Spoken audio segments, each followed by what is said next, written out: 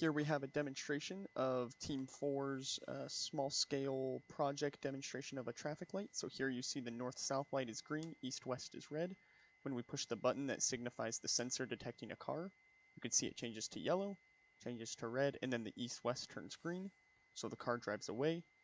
And then now a car's at the north-south light, and you see it took a second to turn to yellow there because it was still allowing cars to go through on the east-west, and now it's changed. And now another car is driven up on the east-west side, but it doesn't turn red automatically because cars are still going through north-south. And then here we detect multiple cars going by. I clicked the button multiple times there. Nothing happened because there's still cars going on the other side, but then eventually it changes again.